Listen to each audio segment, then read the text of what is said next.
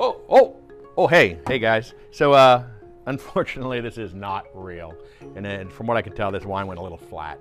But no, seriously, what we're going to show you here today is how to take a piece of acrylic. This has been a cut out piece of acrylic, and we're going to print it second surface. So it's actually on the back, reverse the image, printed the white behind that, get a real pop to it, nice and shiny on the front.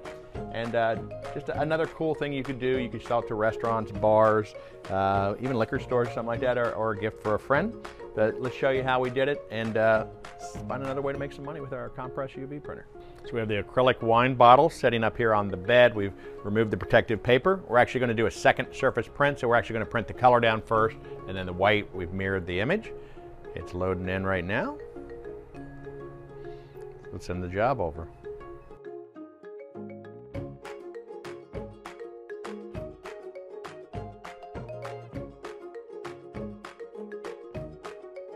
So you can see right now, it's, as it prints emerging, what you see is white. That's because what we did is we reversed the color layer, and now we're putting a back white print on the back of it, so that when you look at it from the front, you'll be able to see the colors.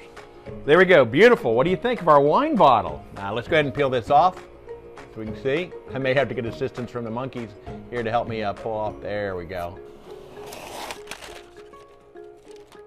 There you have it. This is a, looks like an 1/8 inch acrylic, was appears to have been cut with a rotary type of engraver. You could also have laser cut this out. And then what we did is we back printed it. It's what's called second surface printing. And then we backed that up with white so that the colors show and pop pretty well.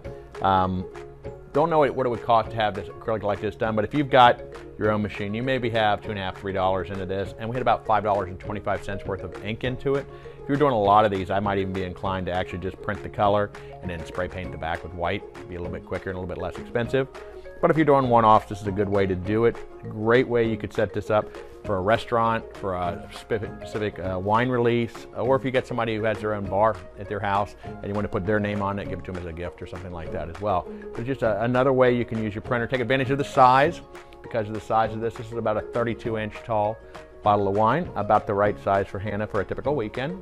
And it's just a cool way to use your printer in different ways. Love the second surface printing. Really gives you a great pop, and then easy to wipe off, and you don't have to worry about it getting dirty. I'm Don Copeland, and drinking some big wine.